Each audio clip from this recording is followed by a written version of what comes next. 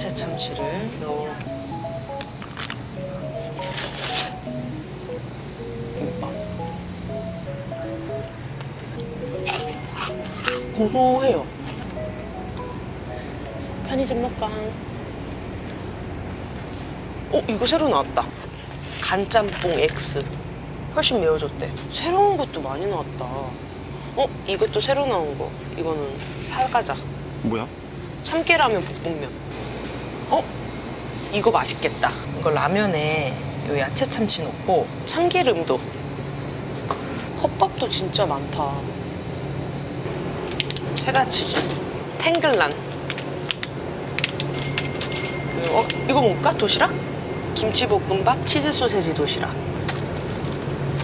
이거 진짜 맛있겠다. 아이고. 아메리칸 핫도그. 이건 진짜 미국식 핫도그네. 너무 맛있겠다. 어떡하냐. 흥분돼. 뭐야? 이것도 맛있을 것 같아. 이 코너에 가은이가 좋아하는 게 많네. 그러니까. 요거 우유. 딸기맛 우유. 가은 아직 더운 그 시원한 밀면 어때? 이거? 이거 먹어볼까? 그래.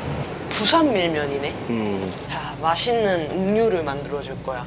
이 수박바 에이드가 필요해. 얼음컵. 큰 거 살게.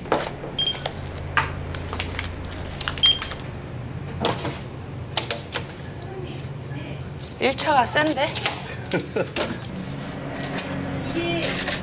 와, 어마어마하네. 그치?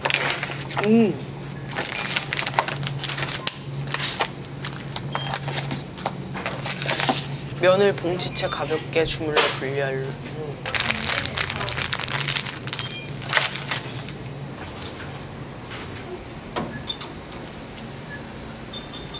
진짜 궁금하다. 그러니까 나도. 30초.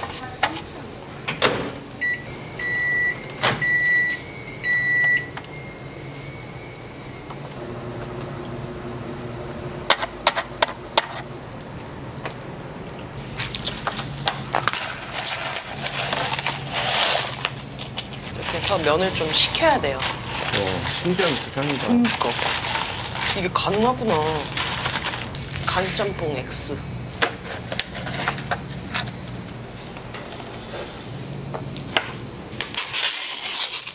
딸기 우유를 부어.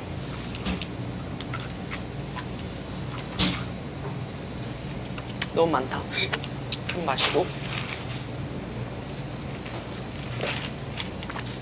여기에 수박 에이드를 넣어줘요.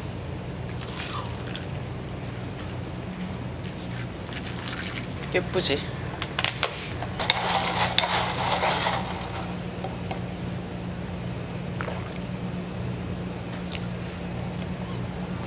진짜 맛있어. 먹어봐. 파채 같기도. 맛있어. 김밥. 비빔김밥.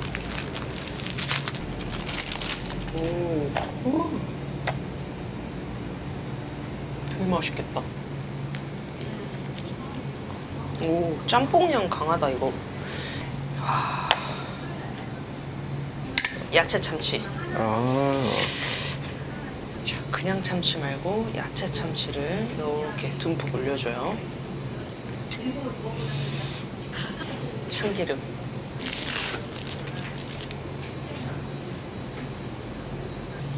안에 보면 이렇게. 오. 자, 일단 먹어보고. 밀면처럼 물이 생겼네. 그치. 신기하다. 다 넣어줘. 소스랑. 밀면 육수. 와. 탱글란. 이렇게 간짬뽕 X.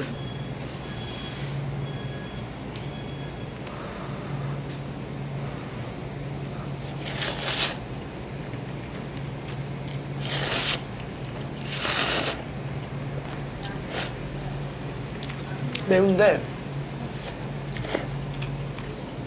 야채 참치랑 참기름 했잖아요. 진짜 맛있어요.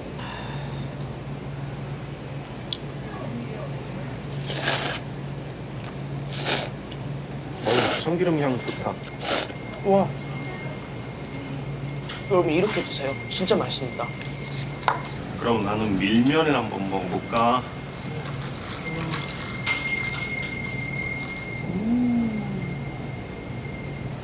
편의점에서 밀면을 먹을 수 있다고?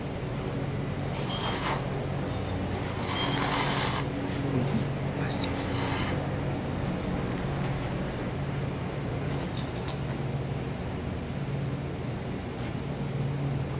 식당에서 먹는 거랑 거의 비슷해. 먹어보고 싶어. 진짜 신기하다.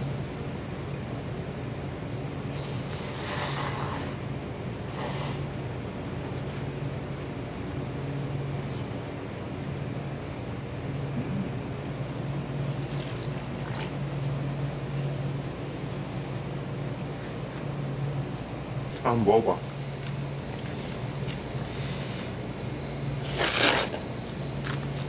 파는 거랑 똑같이 식당에서.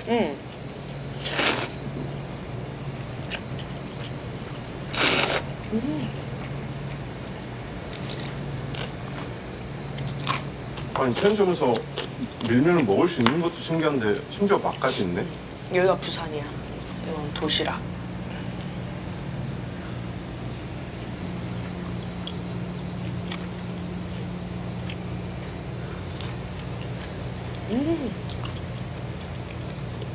와 근데 이 퀄리티에 4,900원은 진짜 굉장한데?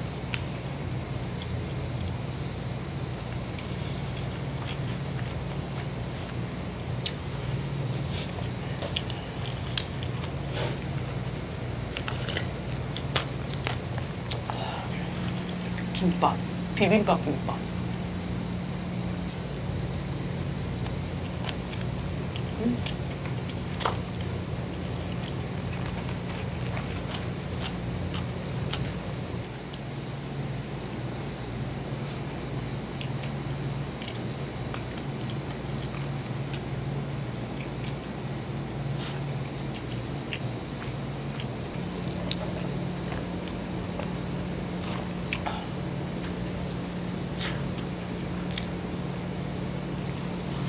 와.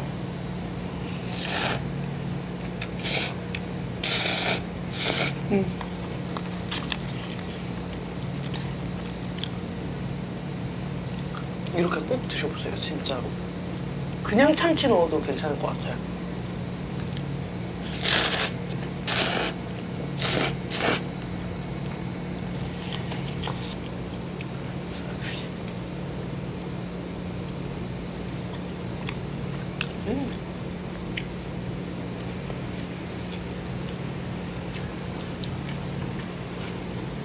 와, 김밥이 재료가 엄청 푸짐한데?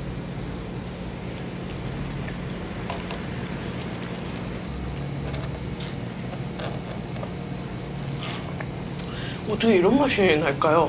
약간 진짜 화채 마시는 그런 기분이에요.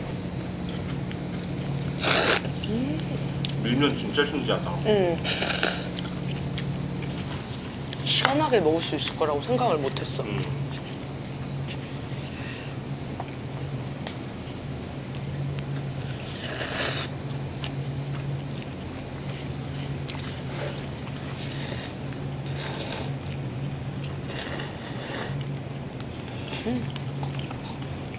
핫도그.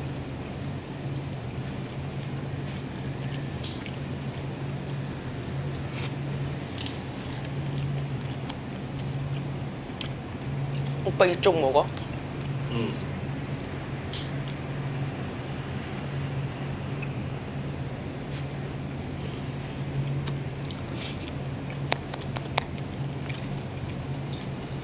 계란 후라이.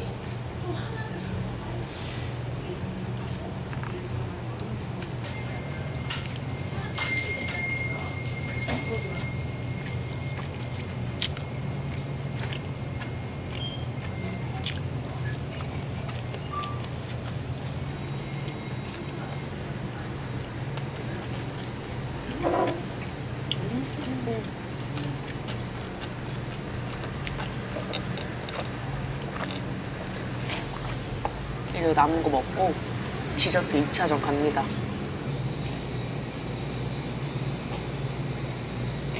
음료수도 또 많아졌네. 이거 하나 사가야 되겠어. 맥콜 제로. 이거랑 밀키스 제로를 사가겠어. 이거. 신메뉴. 버터링 딥 초코.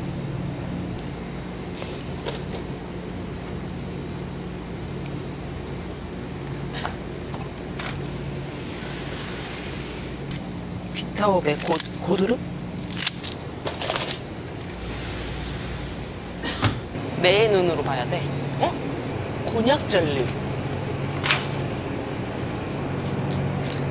젤리. 이거 너무 귀여워요. 짱구.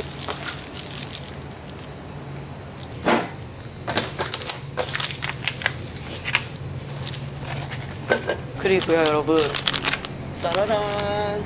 이 귀한 먹태깡을 선물로 받았습니다. 아, 너무 감사히 잘 먹겠습니다.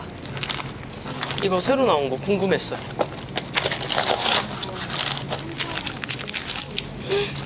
이게 그냥 버터링인데요. 뒤에는 초코.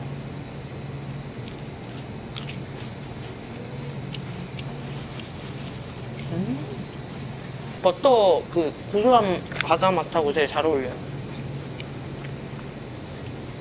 응? 응?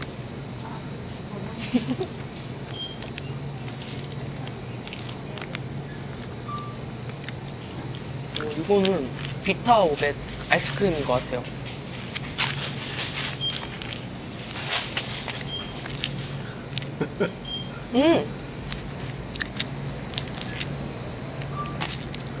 뭐든지 힘으로 해결하려는. 아, 이게 나 어렸을 때 유행했던 그 아이스크림 같다.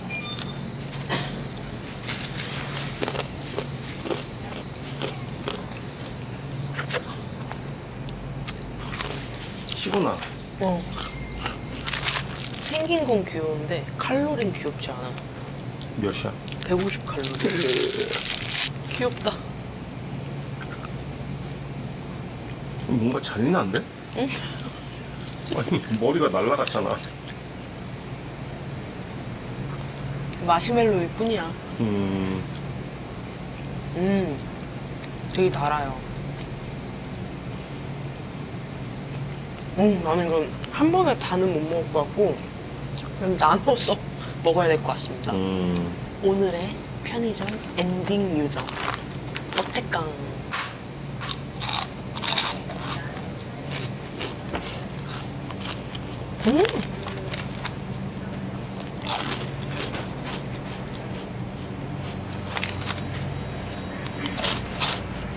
이게 약간 청양 마요 맛이어가지고 뭐 매우거나 그런 건 아닌데 그냥 딱 진짜 맥주 안주 있죠. 고소해요. 너무 맛있다. 아껴 먹을 거예요. 이렇게 생겼어요.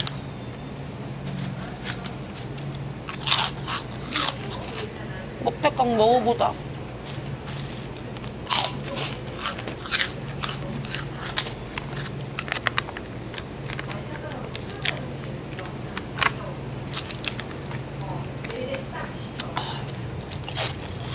오늘도 편의점 먹방 즐거웠습니다. 안녕.